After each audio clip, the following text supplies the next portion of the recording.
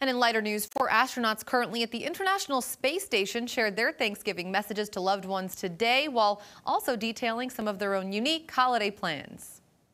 So we've got a container here of all the things that we're going to enjoy on Thanksgiving. It is a feast.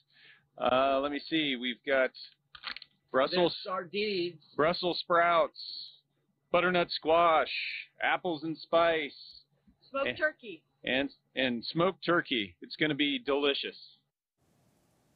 Just floating around there, the astronauts Barry Wilmore, Suni Williams, Don Pettit, and Nick Hague added that they are thankful for all their friends, family, and everyone down on Earth supporting them. Pretty cool.